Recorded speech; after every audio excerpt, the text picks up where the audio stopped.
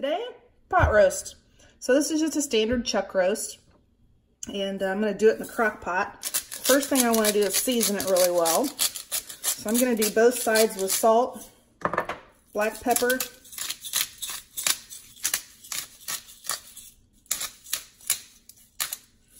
and of course my garlic powder from Lawry's that I really like this Lawry's garlic powder. My mother-in-law turned me on to this all the way from South Africa. She asked me to pick her up some, and I'd never heard of it. By golly, we had it. I don't know why I've never used it. It's awesome. So I did that side. I'm just going to flip it over and do the other side now. Grab a wet towel to wipe my hands off with. Don't want to get all that juice and stuff all over my shakers. It's kind of nasty.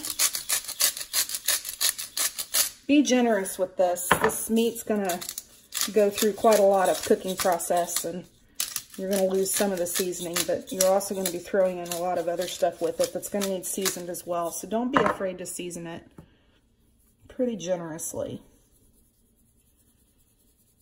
Ugh, anybody else out there love garlic? I just love garlic.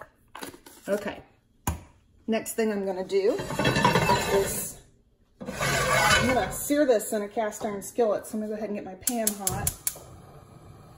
I'm working in my home kitchen today. Unfortunately, we're not able to full-time RV yet because my husband still works, which we're grateful for that job, of course, but we have to come home so he can go to work. And so I'll do some of these recipes in my home kitchen, but I just want you to know that the majority of the recipes that I will be making can totally be done in your camper kitchen. And this could be done either in a crock pot or in an Instant Pot, whichever one you prefer. Instant Pot doubles as a crock pot too. You just have to change out the lid. The other thing I would say about that is if you're going to do it in the Instant Pot, I'd highly recommend that you, sorry, can't talk and do this at the same time. I would highly recommend that if you do it in the Instant Pot to cut this up into bite-sized bits, because you don't want this to be too crowded in your Instant Pot. You can also saute this beforehand in your Instant Pot if you're cooking it in there, so that you don't have to do it in a cast iron or in a skillet on the stove before you put it into your crock pot. If you have any questions about your specific case, post them below and I'll answer them to the best of my ability. Okay, I got my pan nice and hot. Just did the sizzle test. Remember, hot pan, cold oil food doesn't stick. Turn this vent down a little bit. It's a screaming hot pan. Remember, when we want to sear food, we want that really hot pan. So this is just a little bit of vegetable oil. You could use canola oil or olive oil, whatever oil you want to use. And you'll see it's already dancing and waving at me, so it's ready to go. Get these tongs.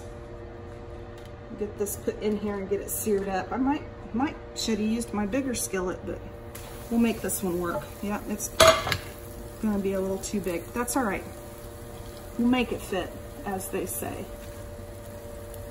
Grab a hot pad here.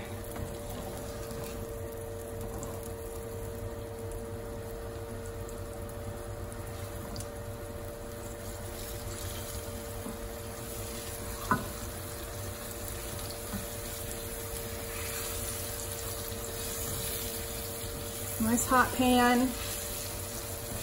We just want to brown it. Now the reason why we're doing this is we're developing the flavors, right? We're going to start building flavors as we put this in the crock pot. We're going to build flavors, and this is just part of that process. You get that nice sear on the meat. That also helps to retain the juices within the meat. So even if you're cutting this up into chunks, you want to go ahead and brown off your chunks. The reason why I put flour in it is because that flour is actually going to help to thicken your sauce. So at the end of it, if it's not as thick as you want it, you can add some cornstarch. That will help to thicken it up. But for now, we're just going to start with a little bit of flour.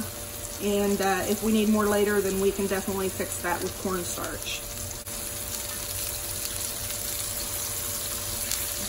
I said, we're not trying to cook this. We're just trying to get a nice sear on the meat. Okay, let's try to get this flipped over. Oh yeah, yum. Oh, that looks nice, guys.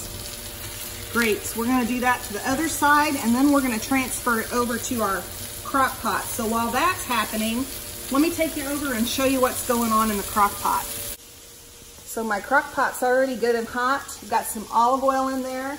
I'm working on chopping up the vegetables. So this is about a medium onion. I've just chopped into bite-sized pieces. This is a real rustic dish, so don't worry about how everything looks.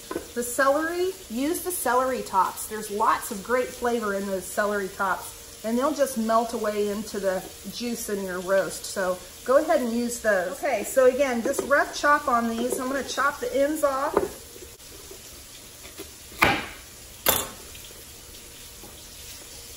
And then I'm doing just, bite-sized pieces.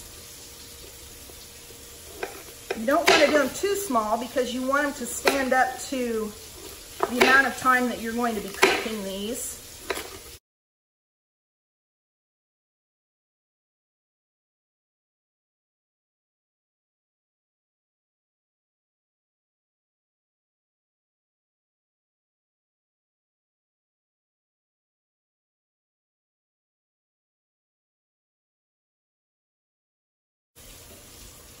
And mushrooms. I have about a half a container of mushrooms left from another recipe.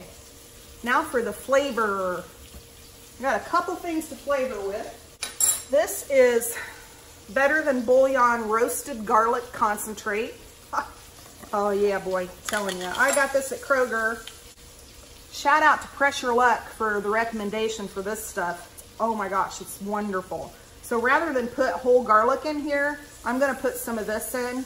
And I'm gonna do just a good heaping tablespoon. I'm just gonna drizzle that around over the vegetables.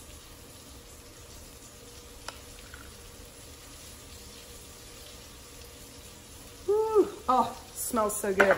So it's basically just roasted garlic cloves pulverized. I think. Beef broth concentrate. I'm gonna give, let's say a half a tablespoon of that, not a ton. And then I'm gonna throw in some water. Now this is 2 cups of water. I may not use all of it, but I want to make sure that I've got enough liquid in there. Rinse the spoon off to get all that deliciousness off of there. There, it's just starting to kind of come to the top of the vegetables. I don't want it to actually, I can't waste that goodness. Okay. I don't want it to actually cover the vegetables because I don't really want my meat sitting in it. Eventually it will, but I want my meat kind of sitting on top of it. You can take your spoon and mix that around too if you want. Oh, it already smells divine. Okay, guys, let's add the meat. Okay, now I'm gonna add my meat back into the pot. Oh my goodness, it's beautiful. Set that right in there, get it all tucked in for a long winter's nap. And you know what? I'm throwing this in the pan. Why not? Oh my gosh, look at that gorgeous yumminess. Okay, and like I said, that flour that's in there is going to help to thicken the sauce. Get that spread out, tucked down in the nooks and crannies. Oh, yum. Okay. Guys, that's it. Set it and forget it. I've got this on high because it's about 2 o'clock now, and I want this for dinner tonight. So, I was gonna throw some potatoes in here. Hold on. Hold the phone, I forgot my potatoes. Let's tuck these potatoes down around that one's too big. I'm gonna just get some small ones. Some small potatoes. Small potatoes. Down underneath it. Oh yeah, okay. That's it, guys. Okay, so there's my roast. We'll check back on it later and see how it's doing. I'm gonna clean this mess up. See you later. Okay, it's been about 5 hours. I'm gonna pull this roast out. Let's pull this out and see what we have. This is gonna fall apart, so I'm just gonna take it out in chunks. Oh yeah. Try not to get this all over me. Okay, there's the first chunk. Ooh, sizzle, sizzle. There you go. Okay, and then I think the rest of the stuff in here is veggies, so I'm gonna pull those out. My little potatoes. Those will be tasty. Those will be my husband's favorite, I'm sure. I'm just gonna pull the veggies out and put them around.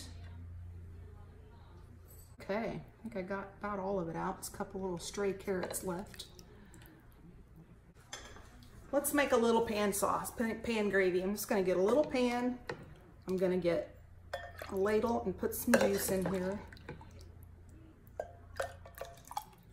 That's enough. It's just a couple people here, so. So for my gravy, I've got a little bit of water in here. I'm gonna just put in a couple teaspoons of cornstarch, and I'm just gonna mix that up. Okay, so now what I wanna do is I wanna get the heat on this, and I'm gonna bring this to a boil. Now, the secret to making a sauce like this is to use a whisk, because if you don't use a whisk, you're gonna have lumps. Okay, that's pretty good. Okay, so you start whisking and then slowly pour this in a little bit at a time.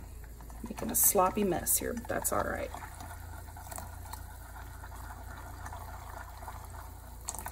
Probably won't use all of this cornstarch. You just want enough just until it starts to get thick for you.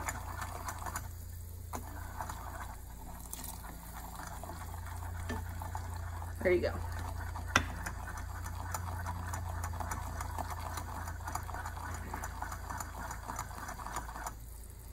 There you go. There's your gravy. Okay guys, I'm gonna serve this up. I'm gonna feed my husband. Thanks again for watching. Hit that subscribe button. If you like the content, please let me know. Either a comment below or hit the like button. And if you wanna see me make a recipe or you've got a question on how to make something, let me know. I wanna try new stuff too. I'll see you guys next time.